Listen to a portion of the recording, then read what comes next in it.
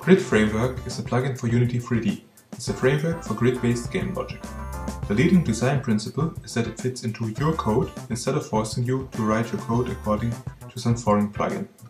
The best way to explain what exactly Grid Framework does and how it can help you is by taking a quick tour through solving a real-world problem.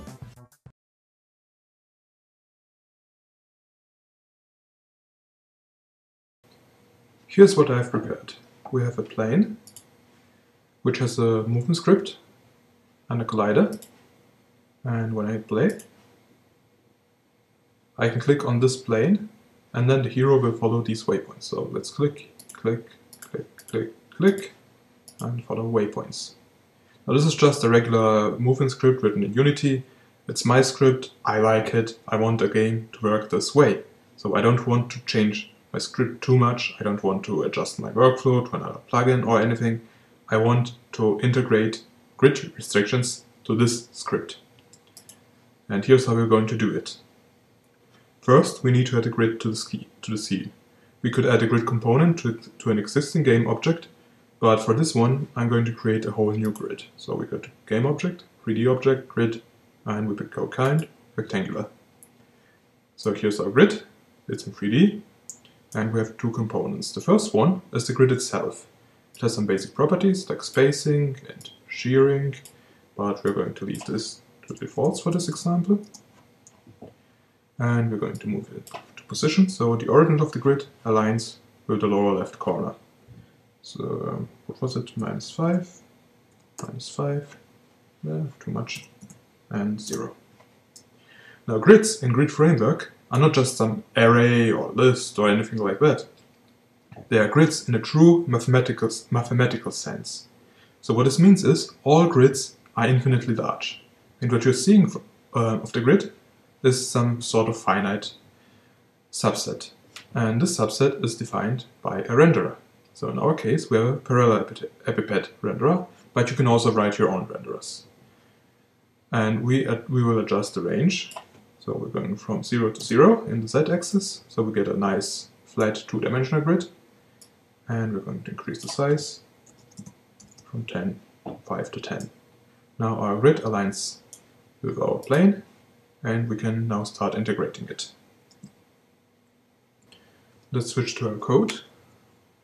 And the first thing we need to do is import Grid Framework. So let's say using Grid Framework, and our grids are under grids.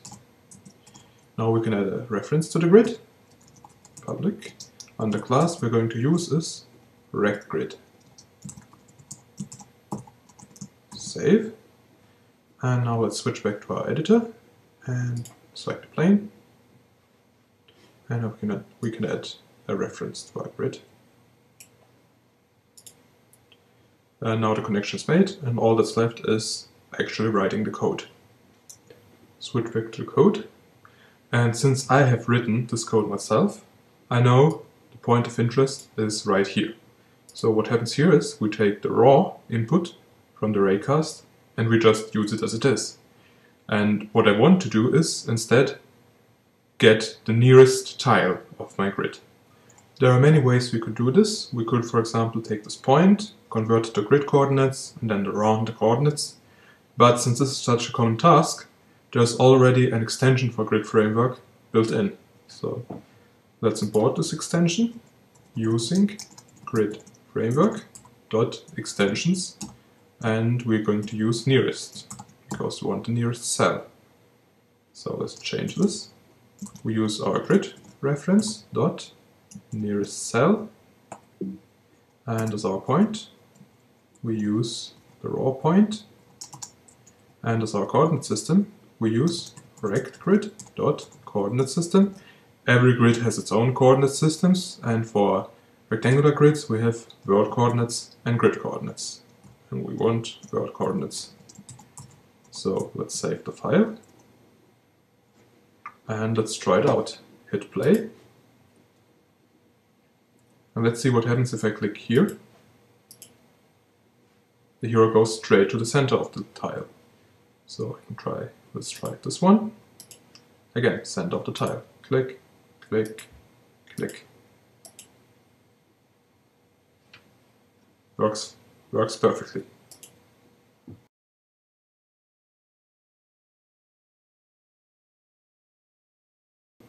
Right now we got our restrictions working, but it's pretty silly that we can move from one tile to another in a straight line like this. For a real game, what I would like instead is to limit waypoints only to be adjacent to the previous waypoint. So if I want to move up here, I would have to go click, click, click, click. And any other click should simply be ignored. So here's how we're going to make it work. Switch back to our code, and here's how we're going to do it. When I write my filtering logic, I want it to be expressed only using grid coordinates. I don't want to concern myself with the state of the world. So the first thing we need to do is, every time a waypoint gets added, we want it to be in grid coordinates. And every time this waypoint is being used to actually move the character in the world, we want it to be in world coordinates. So there are 2 points of interest.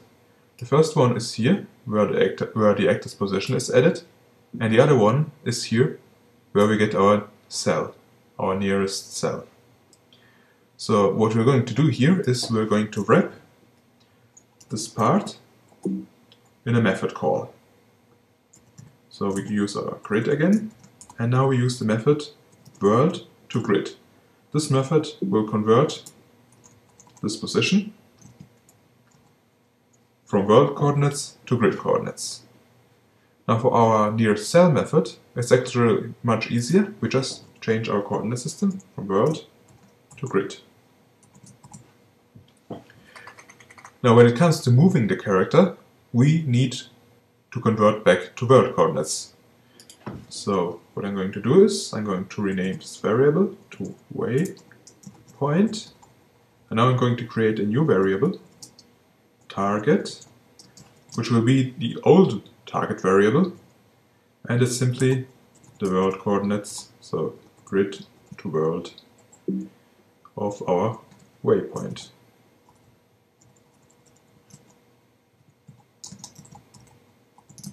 Save it. What's wrong? Lowercase w. And let's try it out. Hit play, and it should work just as it worked before.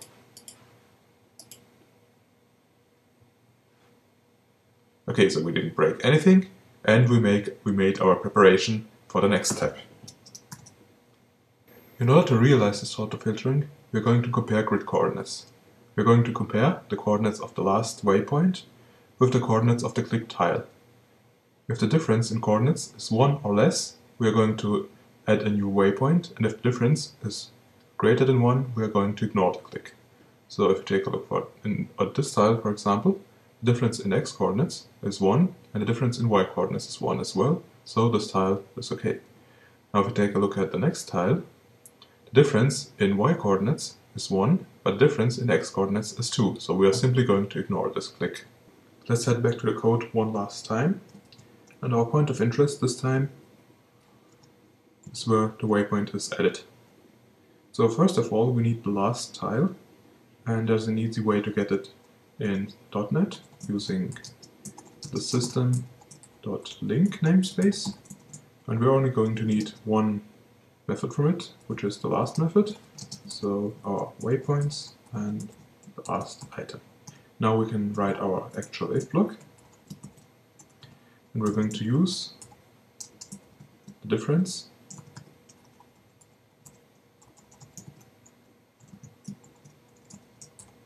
in x coordinate and from the last point x coordinate as well, and the difference has to be less than 1, and I'm going to add a little bit for rounding errors. And literally the same thing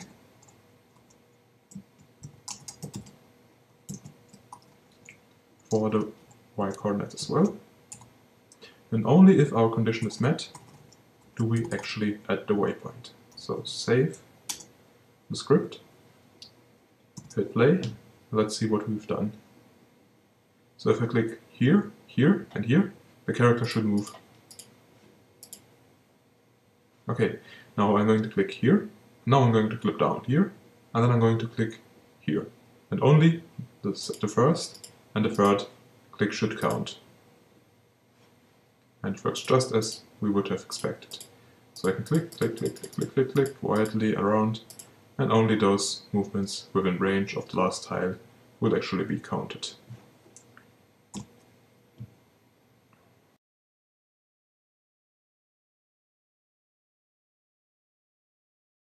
In a few minutes we have gone from completely unbounded general movement to tile-based movement, which filters out its input by grid coordinates.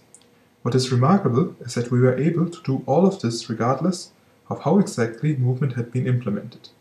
I was using C# coroutines, but I could have just as well used Unity's character controller or iTween, for example. As the programmer of your game, you know best how it is supposed to work, and Grid Framework helps to get there by abstracting away the math behind grids. Aside from rectangular grids, there are also hexagonal, polar and spherical grids. Each of these grids has its own coordinate systems and is infinitely large. In order to display a grid during gameplay, every grid has a renderer class, or in the case of hex grids, multiple renderers. And if that isn't enough for you, you can write your own grid classes, renderers or extension methods. You can take the points computed by the renderer and use them with another Unity plugin, like the official Vectorosity support does. Grid Framework can be used both at runtime to script your game, as well as in the editor to write extensions, like the Grid Align panel. If you want to know more about Grid Framework, please visit the official product site or drop me a line. Thank you for watching and happy scripting!